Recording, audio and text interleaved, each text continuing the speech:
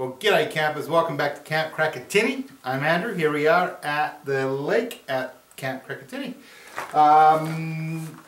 Still the middle of winter, very warm for the middle of winter up here. Yesterday we had a plus 7 degrees Celsius, which is, geez, I don't know, 40 Fahrenheit or something. Anyway, so today we are in the boat shed, as you can see. This is the new cabin that we're building. We got most of it done last year, and we won't get it finished this year, but that's okay. Around here we take a few years to get stuff done. We bounce around different projects, but this year I do want to get a bunch of stuff actually, well, finished. Nothing's ever finished, but finished.